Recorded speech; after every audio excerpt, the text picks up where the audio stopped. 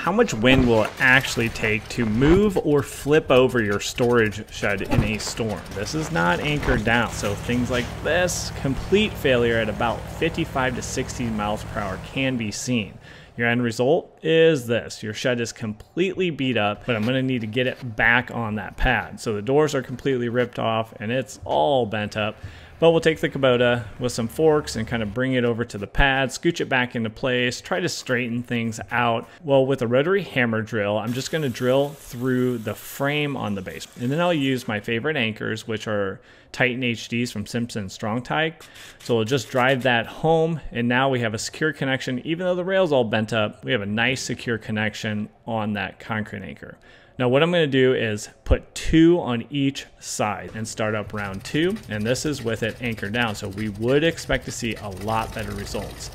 I have it going at 4x speed here, and then once we see failure, we will slow it down to just normal 1x speed.